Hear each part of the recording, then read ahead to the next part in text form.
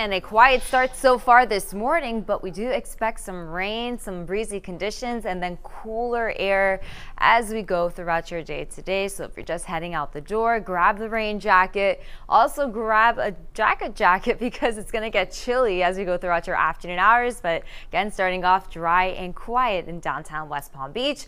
Temperatures in the upper 60s out the door, south wind around 7 miles per hour. So warm air to start you off. Again, that cooler air will return later on in your day today. We have the upper 70s from Jupiter, Boca Raton in the low 70s, upper 60s to low 70s elsewhere. So just well above average for this time of the morning. We're going to see those temperatures though cooling off very quickly. There's our cold front that we have to the south, and you have all of this rainy mixed mess there for the northeast. The Delmarva Peninsula seeing all three. We have rain, some sleet, even some snow, and then even some snow falling for Philadelphia all the way throughout Pennsylvania, eastern portions of New York, and all the way into Kentucky as well, seeing some of that snowfall this morning. But for us, we have this rain to watch out for. Right now it's just sitting over central portions of Florida, a lot of that rain weakening, so we're just going to expect to see a few quick passing showers. First area to see the rain will be the Treasure Coast. Second, later in the day today that we'll see that rain this morning will be Palm Beach County. Temperatures otherwise will hit the warmest temperatures for today early on, and then we'll see gradual dropping temperatures throughout the remainder of your afternoon hours. So again, that's why I said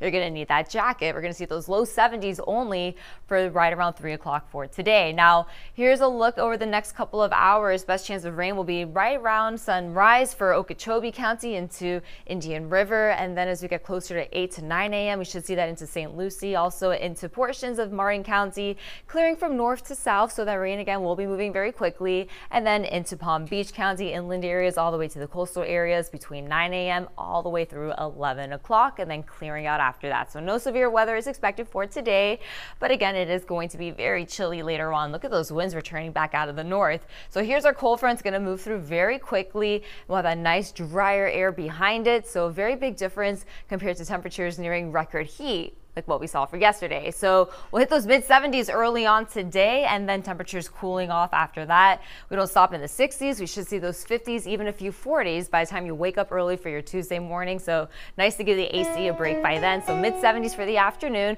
Another chilly start there for your Wednesday with temperatures near average. Back into the upper 70s though. We do have a chance for a few spotty showers in the forecast, but looking good throughout most of that week there. Although by next weekend, some rain does return to South Florida and the Treasure Coast.